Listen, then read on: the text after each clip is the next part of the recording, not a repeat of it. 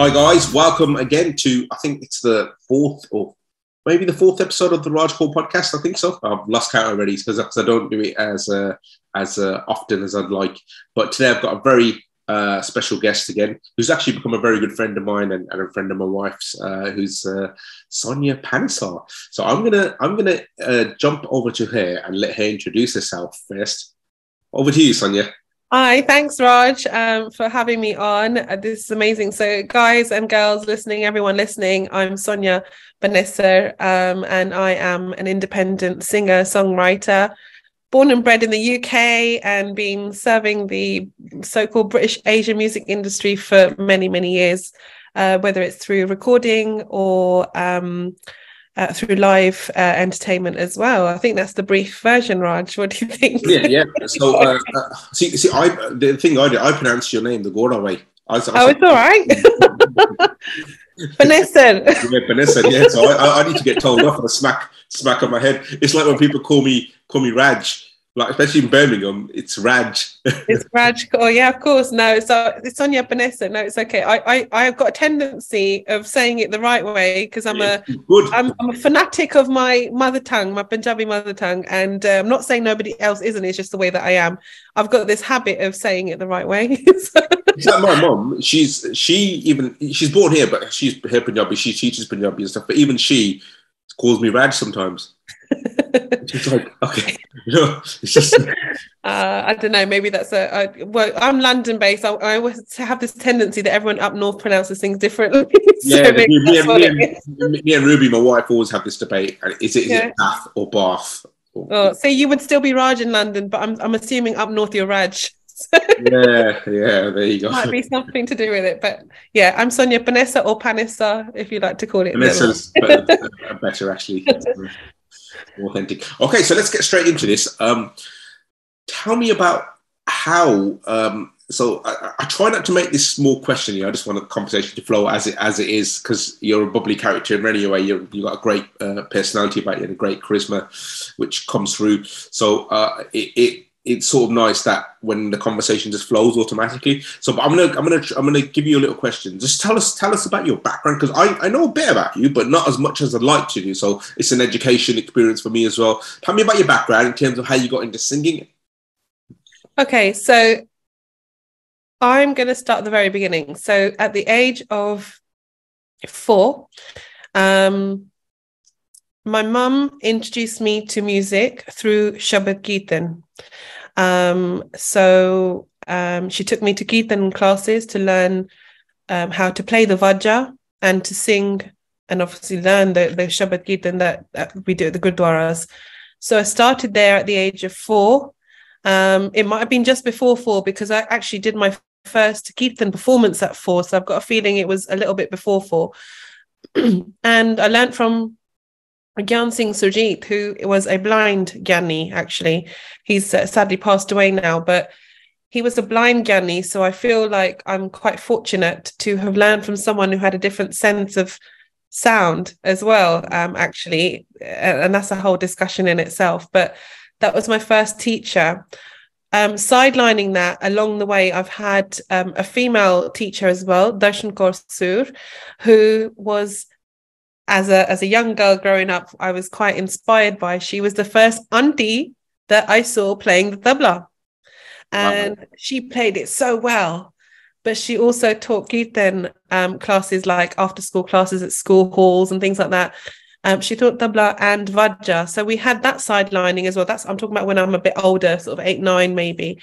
But Gyan Singh Surjit, that teaching never left me. That was still there. We were still going to his classes. And so I had the teachings of both, and I'm sort of trying to think now, from the learning aspect, it was always Kirtan based. I didn't go out to learn songs or anything. It was always Kirtan based. So with the Kirtan, Gyan Singh Surjit's teachings, mainly, he had this whole organization where he taught Indian classical theory. He actually had a center alongside his tablaji known as Hamdard. Now, he's very famous and well known. Definitely in London. I don't know in other areas, but do you want to repeat that? Sorry, Hamdard, his name is. So people that are in the double G kind of clan, they will know that he was a renowned double G. So they had this centre based in London where they taught Indian classical theory. Could you also explain to the listeners what that means? Which word or what? The word double G. Yeah. Sorry, tabla player. Double G, okay, tabla player. It's so no one's going to know what that no, means. of course. And please prompt me, exactly, and I'll try and do my best to explain, because it's normal for me, but it might not be normal to others. So they had this centre or base in South or West London when we went, and we learned Kirtan. So Kirtan is your hymns, your Sikh religious hymns that we were learning that are all to do with faith, but the Indian classical theory was being taught sidelining that. So we actually sat, I say we, I'm talking about me and my brother, because my brother was always with me in these things. And my brother is 4 years younger than me.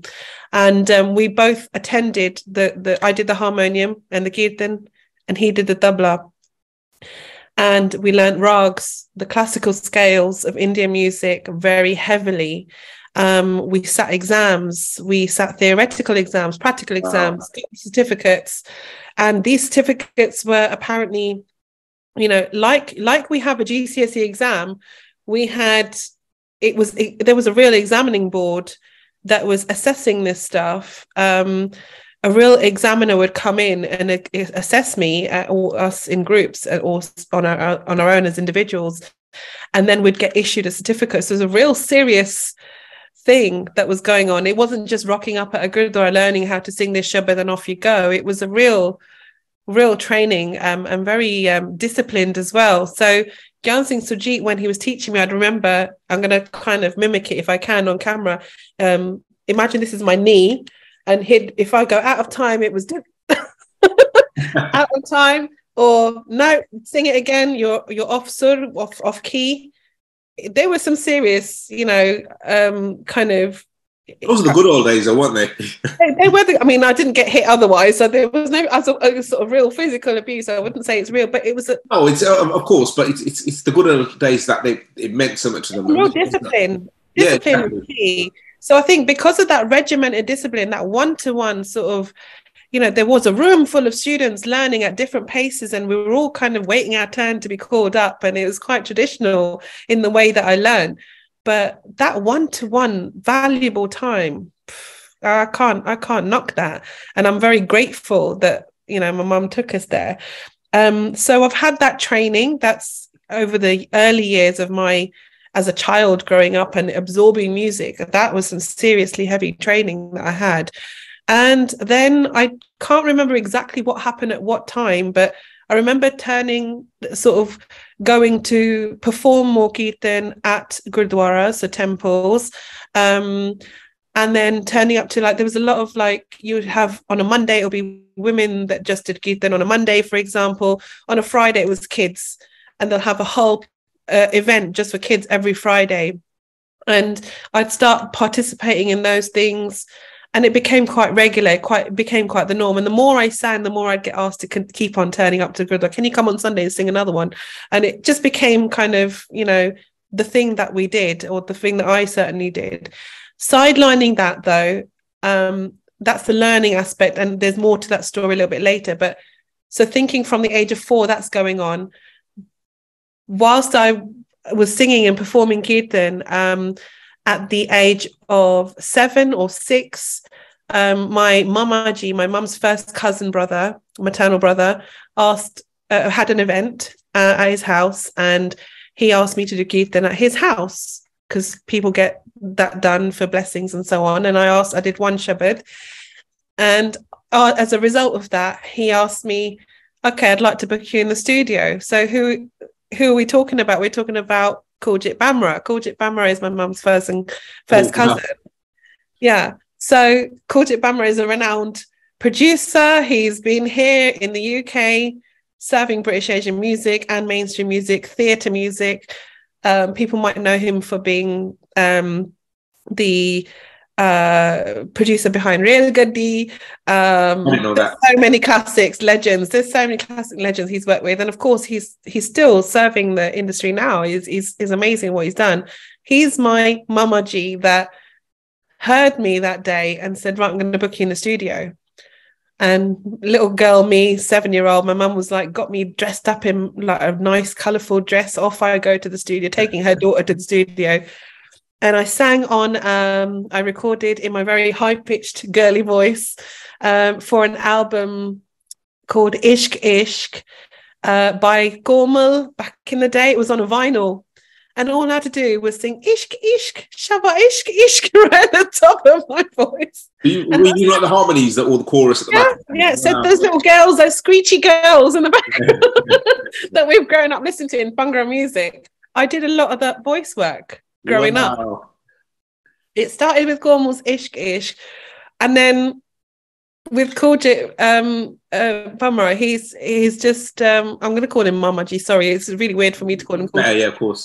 So with Mamaji, he's like, okay, he's like, okay, I've got another project, and so on. So basically, as a result of this, I started doing recording projects as a chorus singer for various projects. So I have now recorded, I think, 30-40 albums chorus-wise.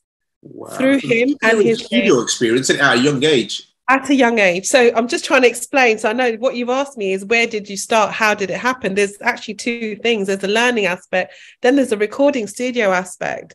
And I've worked with Hindi alternative artists, the Bhangra scene as well. And then, you know, back in the day, people were looking for, oh, does anyone know a female singer that can do this part? It meant that I started then working with the likes of Sukshinda Shinda, Jazzy B, Kumar Hida. I didn't know that. People, yeah, but as a chorus singer in the background. So that's a lot cool. of it's massive. Massive. Yeah, it is. So I got the opportunity to work with all these people. I worked with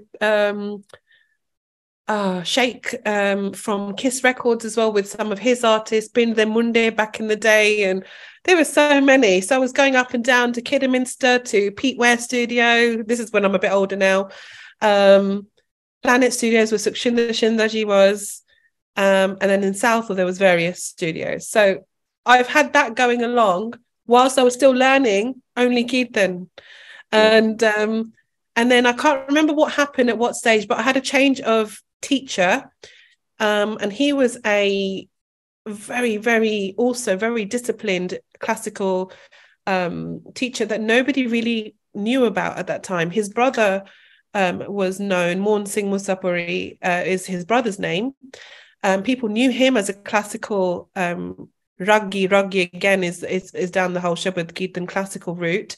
So, but his brother Jagjit Singh Dheeraj, who again has passed away sadly, I had a few years of some seriously solid training from him, where every little note had to be said, sung a certain way. I was doing riyaz 2 hours a day as a child, you know, after school, any time. And if I didn't do it, it was some serious pressure. Learning every sargam, every scale,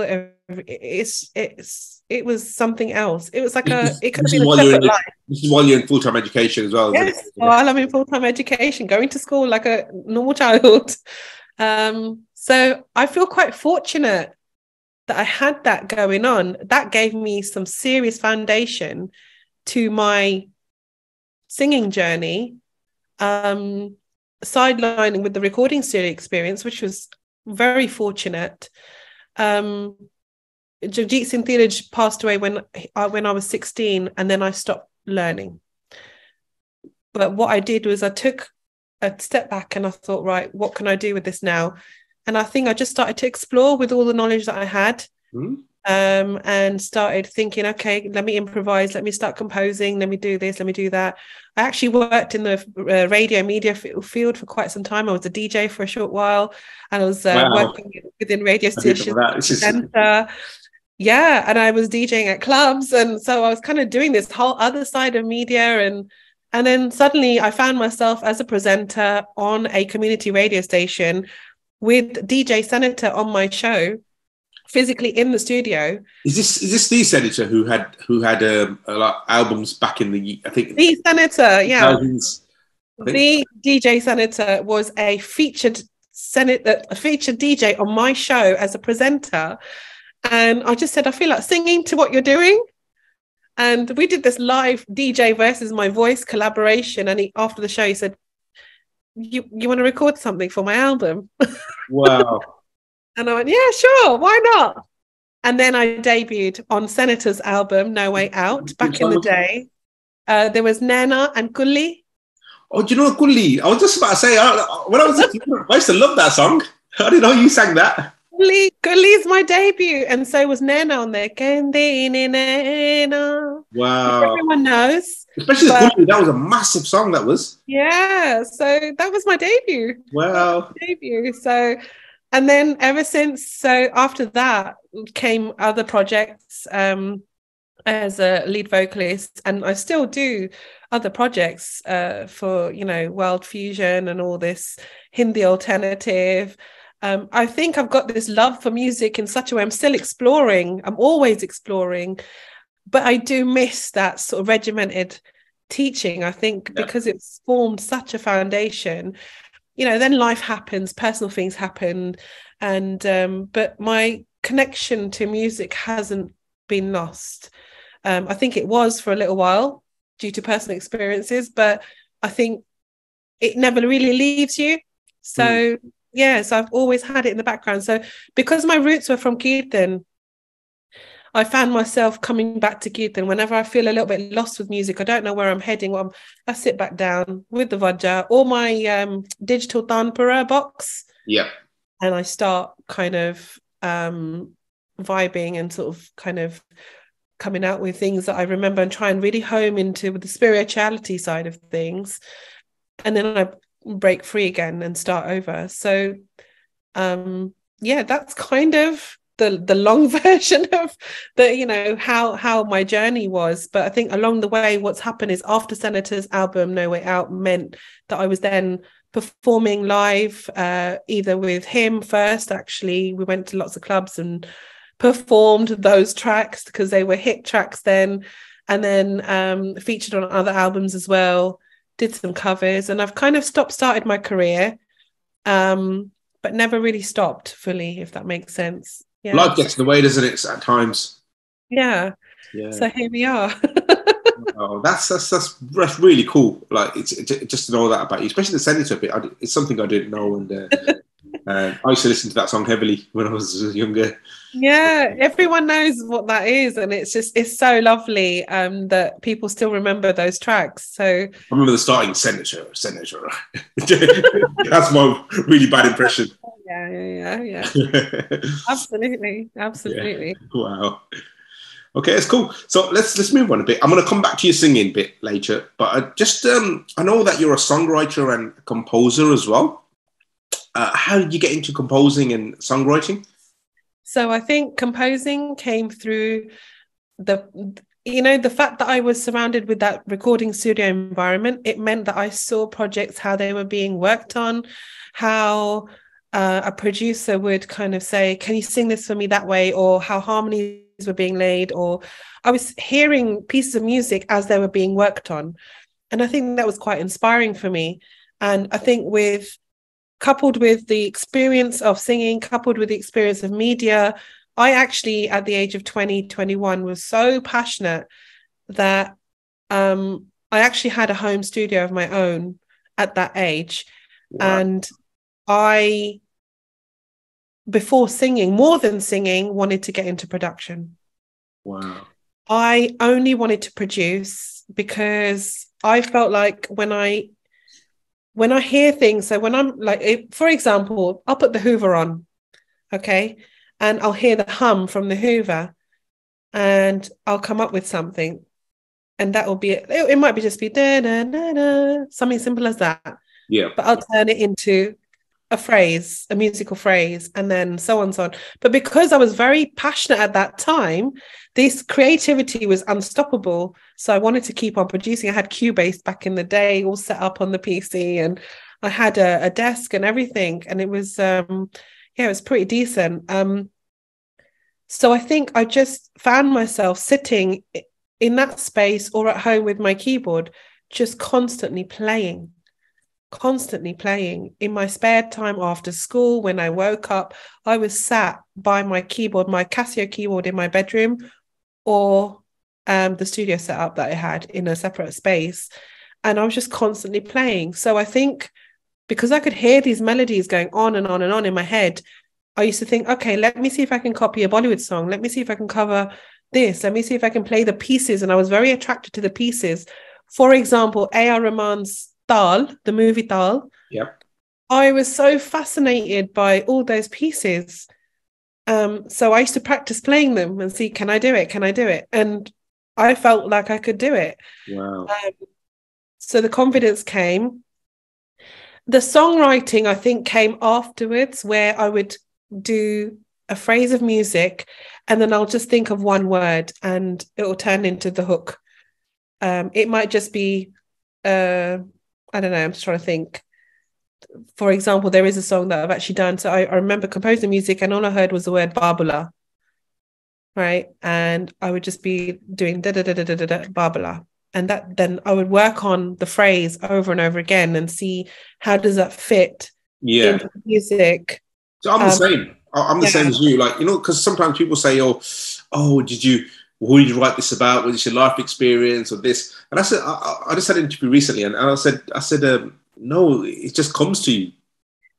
I'm very much. I know there's writers out there. So I'm working with writers now who I can just say, can you write me a song about me going to the shop and buying a chocolate? And they will. Yeah. I can't do that. I'm one of those, it has to happen organically. I need to feel, I need to be in that space. And I will write, I will songwrite. But for me, it's a certain headspace I need to be in to be able to have that happen to me. So I don't know if that's because I'm a singer or because I'm focusing on the melodies or the music pieces. I don't know. But if I was just a writer, I say someone who is just writing creatively all day, I think I'd be different.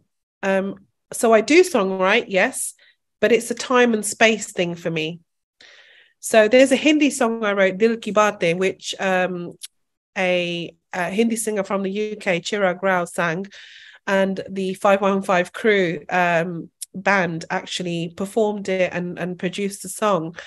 I remember that one. I was just sitting in my conservatory one day and I was just going na na na na na na na na, like I'm talking da na na na na na na na na na na na, and I just turned it into the songs and the words just kept flowing, and before you knew it, I think I stopped what I was doing and I just wrote. So it's, for me, I'm a very much it comes to me type of songwriter, or the music comes to me. I don't go looking for it, but it happens. I might be cooking and it will happen.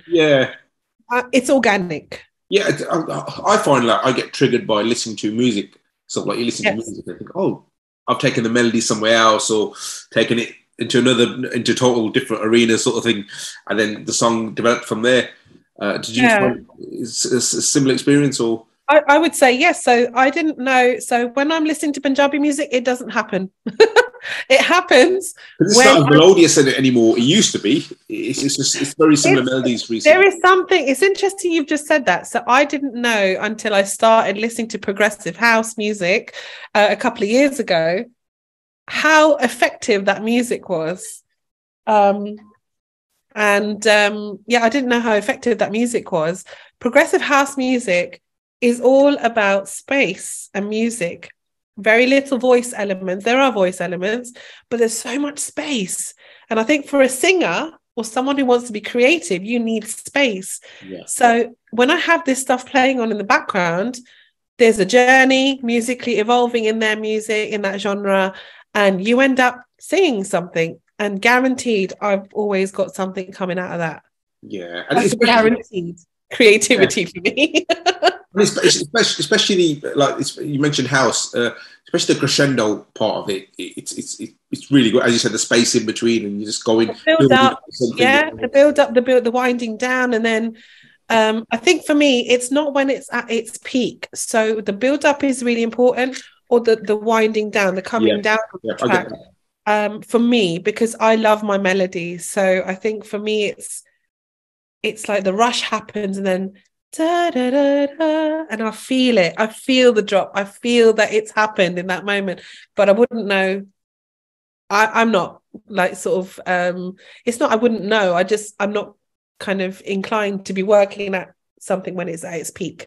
But then saying that, if I hear Punjabi music and if I hear a really, really good Sikh dolki going on, I'm naturally singing something that's old, classic Punjabi folk because of what I've listened to growing up, your Surinder Kaur, Prakash Kaur type songs, and I'm singing those kind of classic numbers. It's just out of habit. But the songs come organically. I think that's the answer to your question. The songwriting comes organically, but within that songwriting, once I find a phrase, I then look for patterns. So, for example, the song that I've just released, as you know, is Haal Ve Rabba.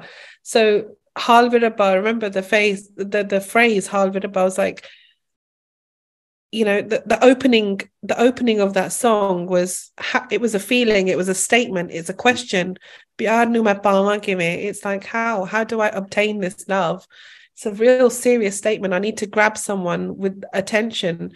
And then another question, and then Haal Ve Rabba. It's like, oh, I'm telling a story.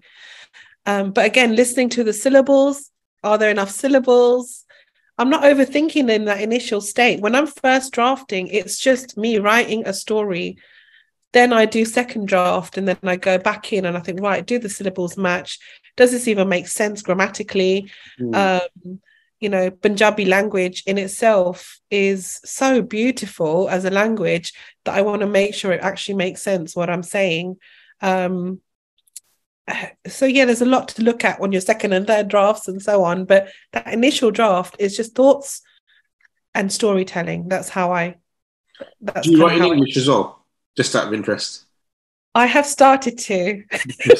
I really struggle. It's really strange. Well, I speak English more than Punjabi, but I can write Punjabi, and I just wonder whether you're the same.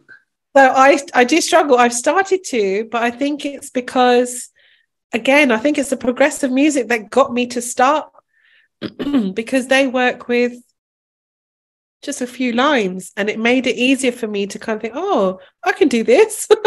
I can just say what I feel for 2 lines and kind of work with and then build on it. So I would say I'm not your commercial English songwriter. I'm not.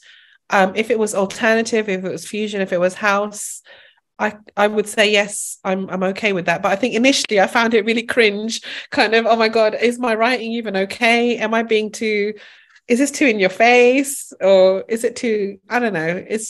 There are words, there is poetry in English that maybe I need to find a new dictionary on how to kind of use those words and make it into a song. I think I suffer from imposter syndrome when it comes to writing in English. Because you're just not, okay, does this even make, like, does it sound cheesy? I just always think it sounds cheesy. Yeah, I just think, and I think I'm such a romantic at heart as well, Raj. It's one of those things where, I just want to write. I love writing about love. And I'm just like, all of my songs, there's always something to do with the theme of love. So when I put that in English, I just think, it's too cheesy. It's too cheesy. Interestingly, me and my friend did this experiment just last, not this Friday, the Friday before that. We was in practice and we was practicing the song "Tu Meri Zin," that song, right? Yeah. Practicing that, and when we looked up the lyrics, there was an English translation right beside it, right? And he goes, "Why don't you sing try the English?" And we actually sang the English translation, but to a different melody. Obviously, it wasn't because it wouldn't sit on the Indian melody. We sang it to an English melody, and it actually sounded all right. We don't have to write songs anymore now. We just in English. We just translate the songs. You might have just uncovered a little method there. Exactly. Yeah, I was like, oh, this sounds all right because he was playing guitar and playing some really funky chords and stuff. So yeah, it was really interesting. You might have caught onto a little secret there. Yeah, exactly. You never know. It's true though. It's the thing is, it's obviously in Punjabi, things can only be said in a certain way. Same as you can only say it a certain way. You translate it and you're like, what? What are you even on about? But obviously that's what I think I'm working on that, but it's not necessary for I think I'm just exploring the songwriting right now, but I'm not saying no, because you just never know when you need to kind of go down that road. I tell you what I did do though, quite a few years ago, I was quite inspired by Alicia Keys, and it was her Diary of Alicia Keys album. I was trying to think what it was there. Diary of Alicia Keys. Now, if you listen to the album, she's got little interludes, she's got an intro, she's got speech, she's got her songs, she's got these little music breaks going on. I was so inspired by that. So at that time, or that era for me, I remember mirroring that, but the Sonia Bonessa way. So I did write poetry in English, which became speech over music. And I remember performing that many years ago at the Town Symphony Hall, I think it is, in Birmingham. Symphony Hall. And I did that acoustically. Amazing. It was just, I didn't realize the power of speech, poetry on words. You don't have to sing it. It was just speech. Just amazing. So that was a great experience as well. So I have tried that as well. Wow, interesting stuff. So I'm going to move you on just slightly. So we discussed about your composing and songwriting. So I want to go back into your singing, because I love to learn of people. This is why. So this podcast is sort of me learning off other singers, of some of still your techniques and stuff, and practice them at home. So that's why I like asking these questions, because I can say, I've taken that on, you know, or hopefully you might get like something a little tidbit. Oh, so Rod does this, you know, like, so that kind of thing. So when you said you were at the age of 4, what did that entail of? Were you just sitting down with a vajra singing kirtan, or how did you so I was given, so we used to go to see the Gyaniji, as I said. So Gyaniji would give me I'm trying to think of something as an example now. For example, the Shabad Jo Mange Thakur Apne Te, right? So Jo Mange Thakur Apne Te, Soi Soi Deve. So for example, that little melody, he would then give me the notation. So he would say out loud, ga ga ga re re sa sa re ga re sa ni da pa pa pa da sa re ga re re sa. But he'd tell me that it will fit across 8 beats in every bar, and he'd tell me how to write that down. So first, that was the initial stage. So he'd sing it, he'd then deliver it to me. You got to remember, he's blind, so it was me writing it down. Understanding what he was saying, writing it down, and then putting the words underneath the key notations. So where it was ga ga ga re re sa jo mange tha, so I would actually put the spacing of the words underneath as well. I'd take that away, go home, practice with the vajra first, playing the tune. So obviously, when you're first learning, you're learning even how to present on a vajra, for example. You've got if you're right-handed like me, left hand pumping the vajra, playing the keys with my right, making sure I'm playing the tune right first. Then going back and learning the words of the actual shabad on top. He used to give like just the chorus 1 week, then the verse the following week, and then he'll say, right, now go learn the whole actual shabad, which is the full words. So by the 3rd or 4th week, we'd have a finished shabad. That's if it was a simple shabad. However, if it was classical, he'll then tell me, right, when you've done verse 1, you're now going to go into a sargam, or you're going to start with something like a tihai, and it's like, you know, it was just the technical kind of classical side of things started to get more and more complicated, and it meant going away and learning, then saying things quite quickly, sare-gare, sare-gare, sare-gare, sa, whatever it was, saying that quickly, but singing it correctly and on time. All of that, there was a lot, and that's just a brief version of that. But you can imagine it did get quite challenging, is the word. Yeah, especially if you're at school as well, and you're coming home and doing that, and it's quite demanding. Because did you ever do stuff like sur sadhana, like when you just meditate on notes? No. So I didn't know that even existed, as an approach to learning, till, as in, I probably saw it, as in, you see it in films, you saw it on TV, that you know, certain classical people were learning a certain way. excuse me. And but it wasn't the way I was taught. So I think, I'm trying to think now, when did I have my digital Tantra? It was years after. So this is after all my learning. Yeah. That, they were like, no, you don't need a Vajra anymore. You go to an instrument shop. No, you don't need a Vajra. You just need a digital Tantra. I'm like, what?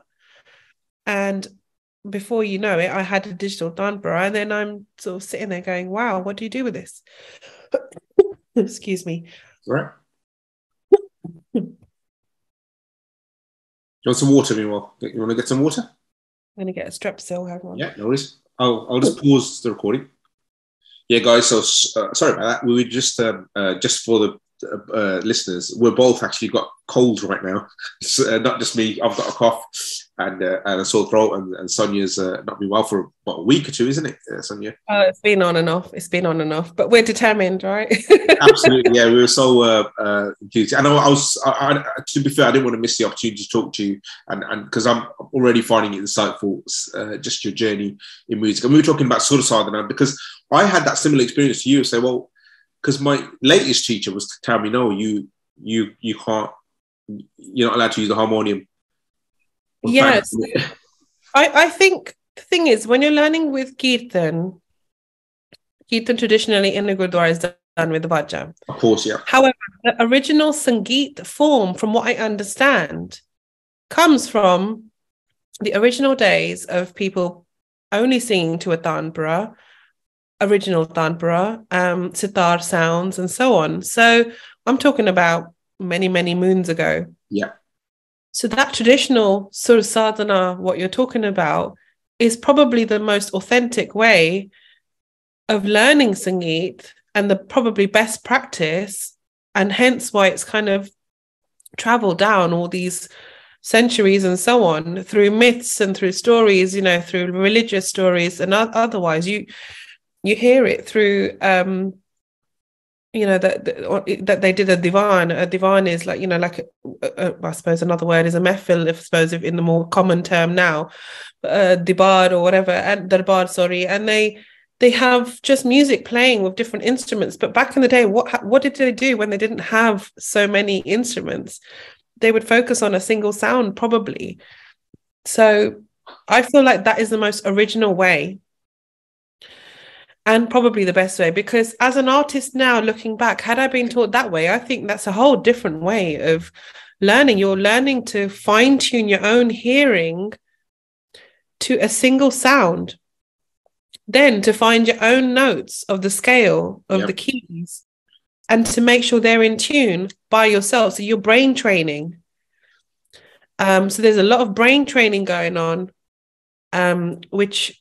and a lot of memory training going on for you before you even sing. I'm not saying that doesn't happen with the Vajra. With the Vajra, you've got the dependency of playing the key. Yeah. So I was using that as a crutch.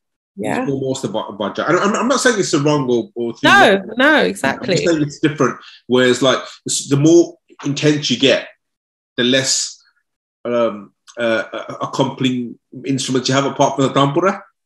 Yeah, I think now that I would say I still haven't had enough experience with learning the Tanpura way. However, I do love for Riyaz now. It's actually quite meditative. So I remember when my eldest is born, I've got a 13-year-old and a 9-year-old. When my 13-year-old was born, he was a few months old, 5 months old maybe. And at that point, I remember him getting up at 5 o'clock in the morning, and he wants his milk. So he had a bottle of milk, and I used to go in the side room. He used to be laid down having his milk. I'd put the Tanpura on, and I used to do Riyaz at 5:30 in the morning. And I tell you what, I had no idea of time. Wow. I had no idea. I just knew that he drank his bottle. It was done, but he was happy and playful, carried on singing. I think I got back into that Riyaz at that point really well, but with the Tanpura, because it became a healing thing for me as well. And he was really, as a baby, was really playful. So it was just like, I think it kind of helped that there was music in the room. I was doing my thing. My baby's happy. I'm happy. And we're in this space of sound. And I think we underestimate the power of sound. So going back to what you're saying, obviously everyone's got their personal take on these things, but I feel like we should, as singers and artists, we should explore that if we haven't already. The Vajra is amazing to learn because you're learning keys, you're learning theory. Yeah. I'm not mocking that at all. I think I've learned so much. I wouldn't be who I am without that training. I still think it's restrictive because you're waiting for that sound to happen for you to sing it. Yeah. So I know that for now, for example, when I'm learning a new song that maybe is already out, if I need to perform it at a wedding or something, I'll listen to it. But what am I doing? I'm still listening to the notes before kind of singing it myself. So what I do is then I go onto my piano or my Vajra now, I'll play it first to make sure I've got a good understanding before I sing it. That's the way I do it now. But the tanpura, the digital tanpura that you're kind of talking about, that experience, what that does is it kind of, it kind of gives you that, you just zone out. You go find where you are. You're free. You're not restricted by anything, and you allow your voice to open up, but you're also mentally opening up in that space. So I think it's really important. That Sur Sadhana practice is really important. If you want longevity, I think it's really important. Absolutely. Were you given like Palte and stuff to practice? So Palte is like basically, well, I know you know what they are. I'm just talking. I know. Go for it. Just the audience, listeners. A Palte basically runs. So you've got like, so you got sare sare ga re ga ma and so on. So that's what, just for the listeners, that's what Palte is in the technical term. Were you given those to do as well? Yes, I was. So again, not through Kirtan training. They were kind of added in as part of the particular shabads that I was working on. But when I, for a short period of time, I did try and work with a couple of female teachers. This is much, like I'm talking about maybe only in the last 15 years, I would say. I must have contacted a couple of different teachers, just trying to get back into this practice of riyaz, and with that they gave the alangars and the balte and so on, and it's a lot of discipline required to do that. I feel they are important. They are really, really important. It's for your muscles and your throat, your face, everything, the mouth itself, just to be able to say those words, a speech. You need to work on that for clarity. Not just of the voice, but of what you're saying. So it's really, really important. That's so insightful, Sonia, actually, because like that's one of the things I've had to relearn when you're learning classical, just the shape of your mouth when you're pronouncing a certain letter or vowel. So, for example, if you're doing if you're saying you can't have your mouth bent. Just if you bend your mouth a bit, you go out of key. Yeah, you'll get a different key. And sorry. Okay, no worries. Oh my goodness me. You need to pause again, or? Yeah, pause again. I'm so sorry. Yeah, so what we're saying was about you were describing the expression of the shape of your mouth. It may take you off pitch. Yeah, so, gosh, I think I paid more attention to this when I was trying to learn Bollywood songs for performances, and the reason why, you'd have things like the word ha or hi. Saying ha or ah is a classic one. Oh my goodness, right. So when we do any sort of riyaz, any sort of vocal practice, a lot of people tend to go when they're singing, so you don't realize they go is but they tend to close their mouth and it becomes so it ends up going and it goes into a sound, and we don't realize that's not correct. So if you're going for an you're saying So in Western singing practice, I've understood that they do the vowels deliberately. Yes. They'll say A, E, I, O, U, because they want you to open up your mouth muscles and make sure you've got those vowels, because that's where the pronunciation of your words is coming from those vowels. If we did the literal thing in Indian form, we would be doing e, u, and so on. Yeah. And that's a good practice as well. But we need to make sure we're clear on what we're saying. So not Another thing I had a tendency, I didn't know I was doing, instead of I was doing ha.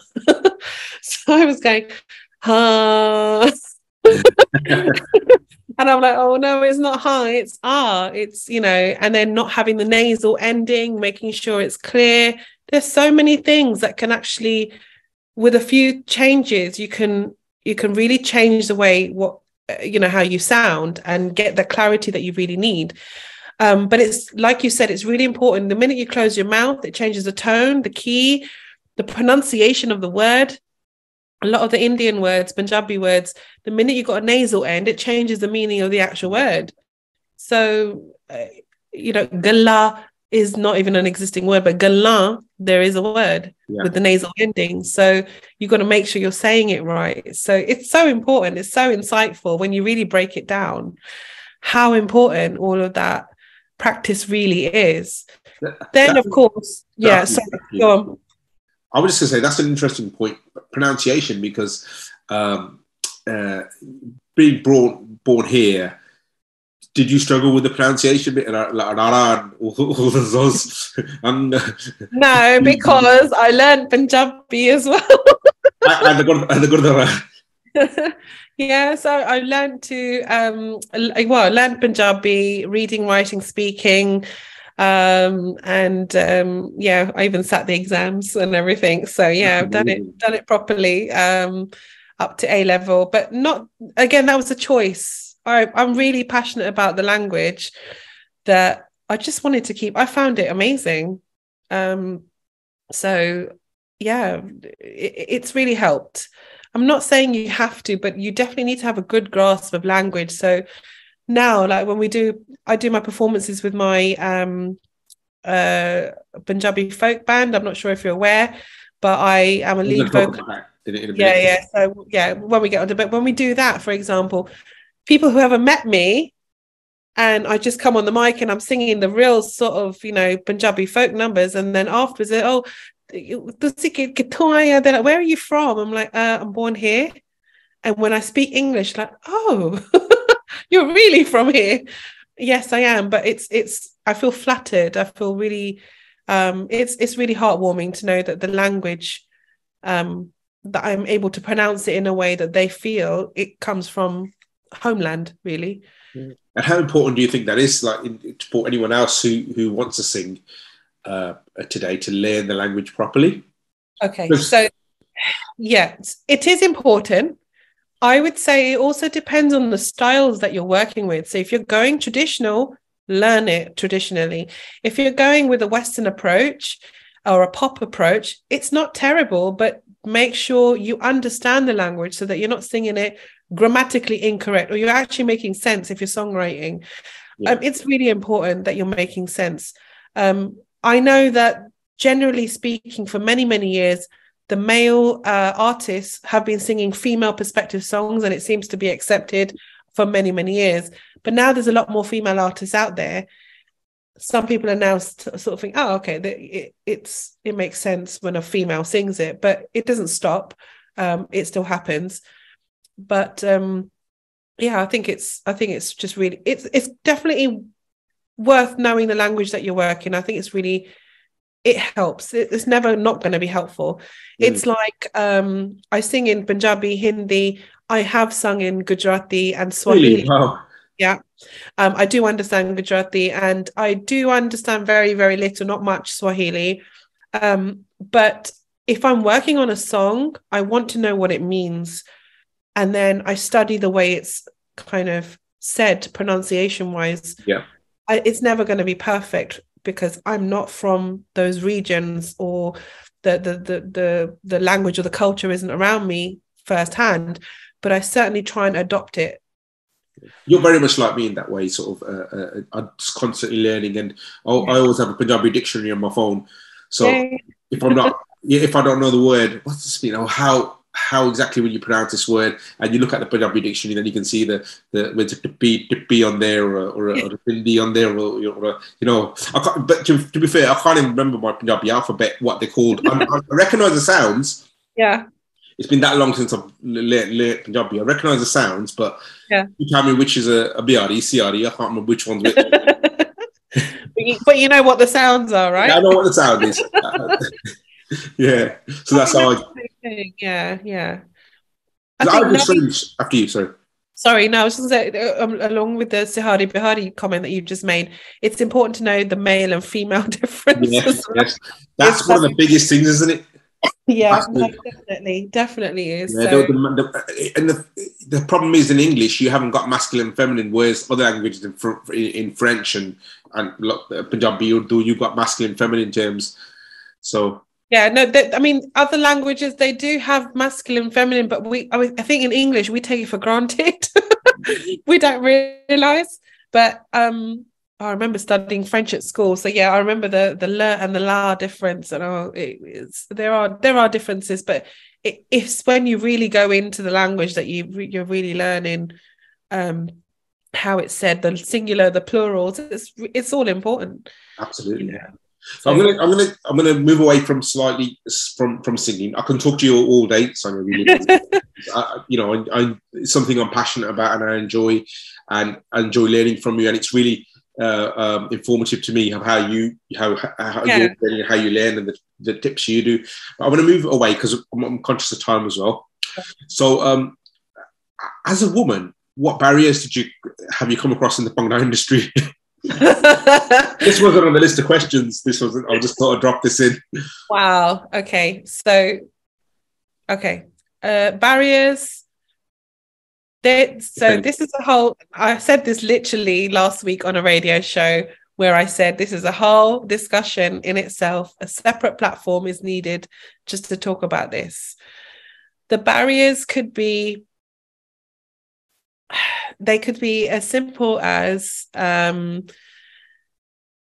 just don't know where to start, if I'm really honest. My head's exploding. Okay, I'm going to prompt you. I'm going to help you. So, yeah. The first thing you said earlier on that there are women artists, but I don't think they're actually in the UK. There's not many actual women artists who are prominent.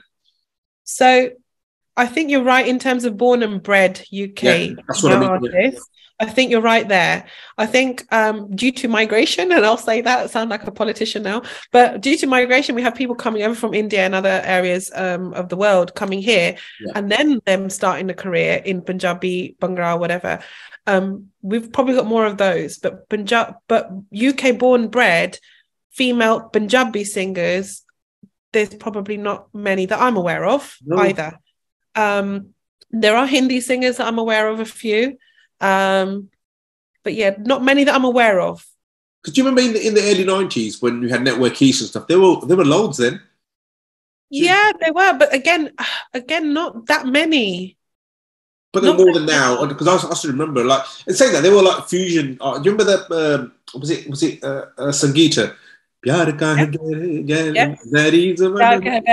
Yeah, amazing. So Sangeeta's amazing. So she's probably the last major Punjabi artist that I would say from a British Punjabi music industry perspective. I think that's what you're trying to get at. There have been others, but I don't think they've been promoted, or maybe not even gone down or taken the careers maybe as far as maybe myself or other artists.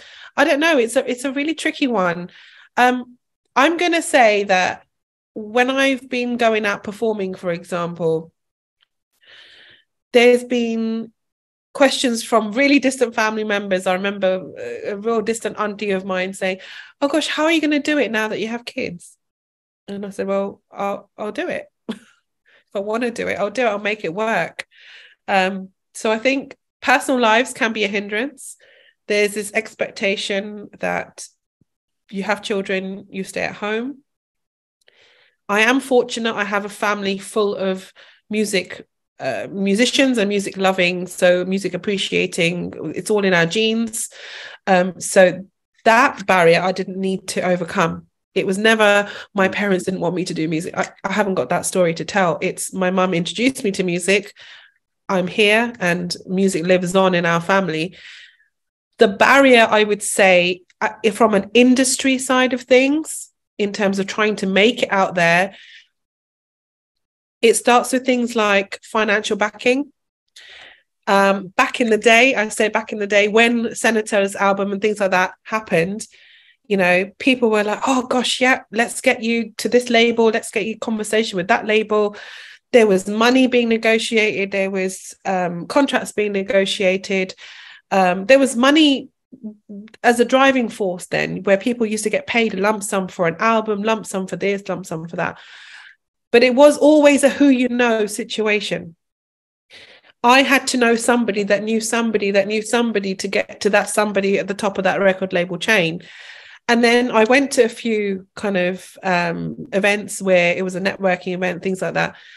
I don't know why things never worked out, but I remember also auditioning for a label to become their artist. And I did the audition. They loved me. They absolutely, we shook hands. Everything was ready.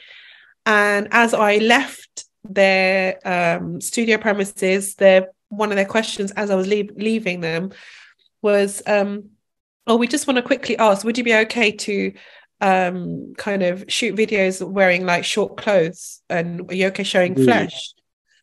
And at that time, I'm not saying I am now, but at that time my mindset was no, I'm not okay with that. And I said no, I don't wish to. I wish to be fully clothed or appropriately clothed. I don't want to, you know, show short anything. And they said, okay, we'll be in touch. I never heard from them ever again. So wow. That's one story. That's one story. Then I would say further along the line, unfortunately, I have observed a lot of ego amongst the industry. It is a male-dominated industry. Yeah. There is a lot of ego over pride and possession of, this is my track, this is my music, this is my this, this is my that. I did this, I did that. There's a lot of this, or I don't speak to that person because of it. There's a lot of that going on in this industry, and it's a whole nother topic, like I said. So when you're hanging around certain people and you're part of this kind of circle and you're kind of networking, and then people are approaching that network to jump on board a certain platform, but suddenly when your partnership or friendships and things break away from that circle, unfortunately, I have seen that whole kind of connection has parted ways as well. Wow. So what I'm trying to say here, without going into the detail, is it's a shame that the industry don't look at the talent. They look at the who are you connected to. That's so true. Rather than the talent. Yeah, it's so true. Okay, and I'm saying this because people like yourself, people that I'm speaking to recently, they say, Sonia, you're so talented. And it's great to see you're still here, you're still doing, I'm like, yeah, I'm still doing my thing. It's just a shame that people can't look past the egos, look past the drama, look past the once upon a time I was in touch with that person or associated with that person. I am Sonia Banessa. You are Raj Kaul. You are you. I am me. I am an artist. I sing like this. I songwrite like this. Look at the talent, guys and girls. But look at the talent. Approach me for the talent, not, you know, not because of stuff that happened or stuff that didn't sit right because of ego. Sadly, that is a huge barrier, because what that has meant is that you spend so much time, Raj, you understand, it takes time to build an audience, it takes time to build fan base, social media presence, actual gig presence out there, affiliates in the industry, people on your side helping you and steering you and guiding you. It takes years and years and years, and suddenly for you not to have it is a barrier. So that I found is something that I have experienced. Another barrier, very quickly, being a woman, is that, you know, you've got males that sorry, Raj, but you've got males that no, you go for it. They just, oh, okay, you sing, and they look at you, they try and, okay, we'll do this for you, we'll do that for you, but it comes with an agenda. A personal agenda. I'm like, no, I just want to do my work. Like, I'm here for business. Oh, it's quite unprofessional.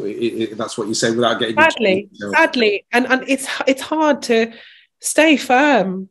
And then you think, oh, do I need a manager? Maybe I need a manager. Well, I wish I can say I know what that's like, but I actually don't. So I'm not going to be, I'm not going to be sort of saying, oh yeah, that must be, because I don't know what it's like. I've never had that experience. So no, so there are barriers, but I think so. I would say they're just a few things I've highlighted, but it doesn't stop me. I think so. It depends on who you are as a person. It doesn't stop me. I haven't stopped singing. I'm still doing my thing because I'm dedicated to my art form in the way that I am. So I will always come back to it. And yeah, there are always people on social media. There's been times where people in the industry, oh, where are all the female artists? And we all put our hand up and hello, we're here. Yeah, I find that in general, not just female artists, like even in now the Bhangra industry, people say, "Oh, there's no singers here and stuff." In the UK, well, there are, but they're not marketable. I'm saying that in quotations for the listeners. They might not be. How can I explain this? They might not be popular. So because basically people want popular people. But how does one get popular? So this is a great discussion. How does one get popular? To become popular, your music has to be out there. You need to be performing out there, which requires financial backing. It's catch-22, isn't it? Catch-22. So you can go round and round and round on this question. My ultimate answer is finances. Once upon a time, labels used to put money behind an artist. They don't anymore. Yeah. This is why you see the rise of independent artists, and probably why we're not seeing as many female artists now born and bred from the UK taking it seriously, because you know what, it's not a joke. It's not just about singing anymore. There's so much more. And Raj, I'm sure you can appreciate, there's social media. You've got to become your own PR person. Yep. You've got to be your own Riaz person. You've got to be your own. You got to look after your image. You got to look after, and this is all money, by the way. Even me turning up today, it is what it is. Outfit. I'm thinking, okay, hair, makeup, whatever. For a woman, I'm not sure if you do the same, but I'm thinking all of this. And that's just before I've turned up for a podcast interview. Imagine I'm going to a gig, that's a whole separate situation. Then I'm thinking, okay, I need money for musicians. Exactly, am I charging this? Everything comes from money. So if you haven't got the financial backing, I need to find that money from somewhere myself and get it out there. I mean, like sort of my view on that recently is like, I'm happy that social media is making it change. If you put the work in social media, which we are now, that's changing, because we don't need to be dictated. You don't need to go through any bad experience with labels again now. That's the positive side of it. Yeah. Yeah, so you can sort of like you can sort of create your own hype now. You can create your own PR, because when you mention money, I was quoted, I think, for one of my first tracks, I think I'm going to be straight up here, £1,000 to get the tracks played on radio. And when I looked at their social media presence, they hardly had any followers, 140 followers. So I thought, well, why am I paying £1,000 when you haven't got that yourself?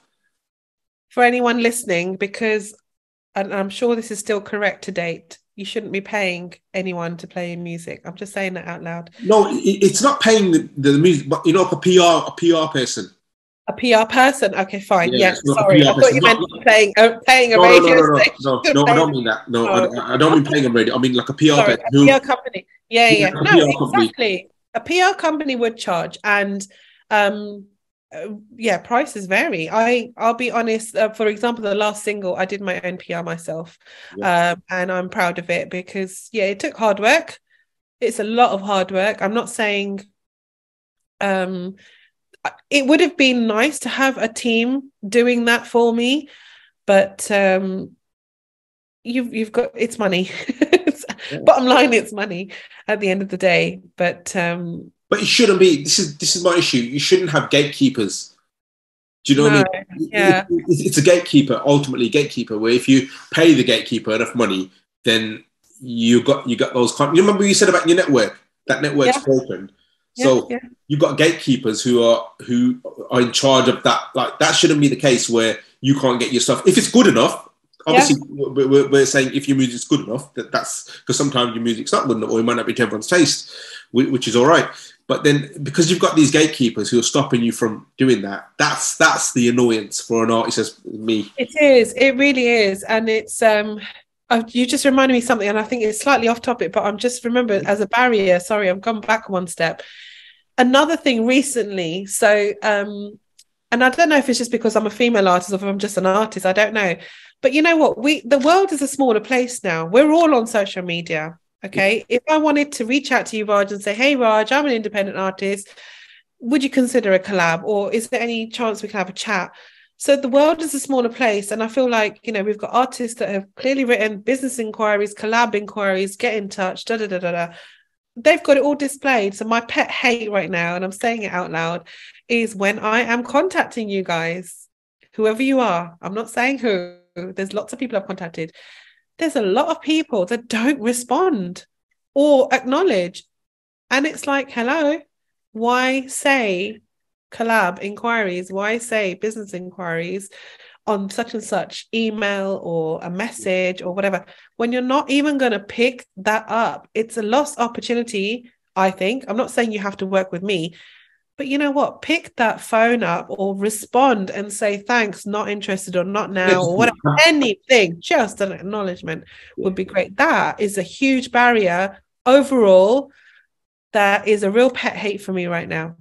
Yeah, have the courtesy, just to say, you know, thanks for your time. I actually haven't got time, or whatever reason, you know, which is fair enough. Yeah, absolutely. It's just, you know what, acknowledgement can go a lot further. I feel. I just think it's etiquette, but that's just my view. Actually, I'm in your camp in that sense. Like, sort of, at least have, because good manners takes you a long way, doesn't it? Just yeah, and sadly there are artists out there who are big and they do have managers and so on, and I'm not knocking that. I'm sure it's an amazing experience to be up there. I'm not saying that, but don't forget you've come from there too, you know, and just kind of consider it. What's the harm? It takes 5 minutes of your day to look at a message or to look at some links somebody might have provided and just give a nice response. I'm not saying I didn't. I had a couple of people that did message back and just say, you know what, this is going on for this person. Sorry, we can't take on. And you know what? Respect that person for saying so. At least I got a response. Exactly, yeah. That's what it. Anyway, yeah. We're over an hour now, Sonia, so I'm going to... Sorry. No, it's okay. I can carry on for 2 hours, but I'm just thinking... don't know, we're done. It's all right. So tell me about your folk band. Yeah, so Team Sur Sangeet is it's mine and my brother's London-based Punjabi folk band with a contemporary twist. That's our kind of strapline. So it consists of me, my brother, who is Bobby Panisar or Panisar, and my co-vocalist Vinny Riddy, guitarist Danny. We are the original team. We have other musicians that come on board depending on budgets by clients and so on. But we are predominantly serving the UK and international, because we have done an international Sangeet as well, where we are doing mostly wedding Sangeet. So your pre-wedding parties, your juggle nights, and your Sangeet elements. And you know, we start with the all-important traditional numbers and make sure everyone's up there raving on the dance floor, men, women, all ages, from top to bottom. So that's what we do. But we do Punjabi mehfils, we do like Lori functions, birthdays, and so on, but predominantly Punjabi folk. Well, how did you get into that? How did I get into that? So again, sidelining everything else. So we, as a family, because of the music family, we've seen a lot of weddings take place. Obviously, we all went as a family, you do. And my mum used to sing with the dolki a lot back in the day, and you know, sing all these traditional wedding songs. And then Kuljit Bamra's mum, Mahinder Bamra, the queen of Gidda Pao Handio, yeah, the voice behind that. So she's obviously been doing it for absolutely ages, and I've seen her as a totally admire, having had the privilege of seeing her in our family singing all those traditional songs.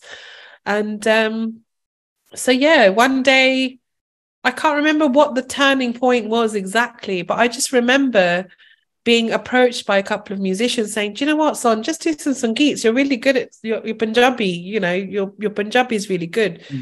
Just get back out there." And I think it was when my son was a couple of years old, and it was just kind of having something to do whilst I was a stay-at-home mum. And I did a couple with just the dolki and the chamcha, and slowly, before you know it, got my brother involved, and then he named the team Sur Sangeet, and we turned it around, and we're now traveling up and down the country doing weddings. So, guys, listeners, if you want a Sur Sangeet, well, if you want a folk band for your occasion, so you know who to call, don't you? Yeah. So I'm just finishing off here now, just on your track Haal Ve Rabba. How did that song come about, and what was the process behind that? Okay, so Haal Ve Rabba is my baby. It's my baby because out of all the songwriting I've ever done, it's the first Punjabi song I ever wrote. So I've written so many songs. Wow. It's not only the first one that I wrote, as in out of all my series of Punjabi songs, it's also the first one that got released. So I'm very kind of attached to this song. I wrote it many moons ago. Probably, actually, I won't give a time and date because I probably got it wrong. But it was quite a while ago, and it was an expression of a feeling. The story behind it is a girl having like a real deep roller coaster emotional crush on this guy, and I just ended up writing this whole thing on paper. I don't remember where it came from. It just happened. Well, I do know where it came from. It came from experience, and I wrote it down on paper. And then I turned it into a song. I was playing it on the vajja like a ghazal, actually, back in the day. I remember singing the same tune, but it was very ghazal-y on the vajja. And then years later or something, I just remember meeting up with the producer Saib G and just gave him the song and sort of said, "Here, have a listen to this." And he's like, "That's really good, you know, like the melody's really nice and this." And he's like, "Okay, let me see if I can work on it." So off he went, and he got so into it that he then came back. He was like, "Son, the music's done." I'm like, "What do you mean the music's done?" "The music's done, like within a week." Wow. And back in the day, that's some serious progress made in a week. And that's it. And he gave it the drum and bass vibe. He's a guitarist himself, so he had a lot of the guitar sounds, electronic sounds as well. And he sourced musicians from India, got some pieces played, and then he was like, "Right, Son, it's time for you to lay down the vocals." I'm like, "Okay, we're doing this." And then before you know it, we've recorded the track, and I'm not going to lie, the track was sitting on the shelf for a little while, and then we revisited, and just over the last few years, I think I've been so attached. I was like, "No, I've had a gap in my releasing of songs, and I want to come back with Haal Ve Rabba because it's personal to me." So lo and behold, last year, 2022, I spent time getting the video team, getting, you know, the creative side of things. So I thought, you know, if I'm going to do it, I'm going to do it a bit big. And we made it happen. So we have a video for it. And it was shot in West London. The song was kind of worked on again a little bit more, and then mixed mastered in London as well at Saib G Studio, Can Studio in London. And here we go. We've got a finished song and it's out, literally. So how did the video come about, the concept and everything else? And yeah, so the concepts, as I said to you, I think at the beginning of the podcast, like my ideas are very organic. They come to me. But so this was a feeling I had, you know, for someone, remembering someone or feeling that kind of crush moment. And I wrote it in words. It came out in Punjabi. Wow. It came out in Punjabi. And I don't know the depth of the words. I think I wrote a lot more originally. Like I wrote like an A4 page of what I was feeling, but in that moment, but kind of condensed it into the song. And I applied the same rule as I said to you earlier, you know, kind of looking out for the syllables, looking out for the pattern. But the melody was really nice for me. I just thought, gosh, it's really different. It's not your typical Yeah. Punjabi melody. It's not your Bhangra. It's not all that. I go with my gut with these things. I just think, okay, that's how I like it. Yeah. And I liked it. And then when Saib Ji heard it, he was like, I like it. So it's very catchy, especially the chorus is really memorable. Like it's in my head, like even now when we're talking. So yeah, in my head. So I said this at my radio interview last week, and I'm going to say it here as well. I totally underestimated the power of that hook line, and I've actually had the feedback has been like some of my friends, they've called me, like they won't even say hello, they'll just say Haal Ve Rabba. And I'm like, oh my god, is it really stuck? They're saying yes. And I've had other people from some of my audiences, my followers, and they're like, you know what, great track, we love Haal Ve Rabba. Like they remember the hook line. So I feel like you have to be authentic, you know, and be yourself. And I'm so glad that I left it as it was and didn't try and make it overly typically Bhangra or anything.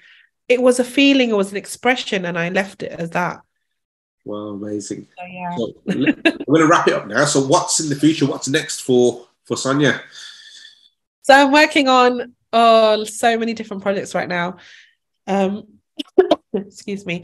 I'm working on a bunch of different tracks, different flavors. And an EP, hopefully. Oh wow! So what time are we looking at this EP? I wish I could say tomorrow. Yeah, I understand. It's a labour of love. It's one of those things. I think I'm working differently this time around, though, Raj. I think I've done so much exploration, but I'm trying to. I've got a goal, a goal with my singing. Sorry. I've got a goal which I'm trying to reach, and I think because my goal is clear now, I'm kind of making sure that I'm not missing a trick, and I'm trying to now release music heading that way. Brilliant. So Sonia, I would say I'd actually like to carry on the podcast, but this podcast will be 4 hours. Carried on chatting to me, so I'm actually I think we've been over an hour, maybe hour and a half. Believe it or not, time's flown. Yeah, exactly. Tea time now. It's tea time now. Exactly. Yeah, I mean, I'd like to carry on, but it's literally if I carry on talking to you, I'm going to be here until probably 9 o'clock in the evening because I've got so much else to talk to you. But we can do another one day. Absolutely, anytime. Absolutely. Yeah. And yeah, no, this has been amazing. Thank you so much. You've really made me think about my journey, and and I've learned from you as well a new trick to look at the translation of a Punjabi song. Yes. I might take that away and try that. Yeah. That has happened last week, as I said, a week or two ago. So I like that idea. Yeah. Anyway, Sonia, bless you. Absolute privilege talking to you, and honestly, from the bottom of my heart, wish you the best in the future. And hopefully, I can't wait to hear your latest stuff coming out. Your new stuff. Thank you very much, Raj. Thank you very much. God bless you. Lovely talking to you. Thank you. And that, guys, is my podcast with Sonia Panesar. And if you can, make sure you follow it on your socials. So when if this is on Instagram or on TikTok, you can see Sonia's profile on there. I'll tag it in. Make sure you give her a follow. Make sure you listen to her songs. And if you can drop us a review on whether it's podcasts, Apple Podcasts or Spotify on YouTube, drop us a comment, drop us a share. That's absolutely fantastic if you can do that for me. That's just a little thing to help us push us up the charts and get us a bit more traction. That's if you enjoy the podcast. If you don't enjoy the podcast, that's all right as well. But I'm sure you will. All right. God bless you all, and thank you.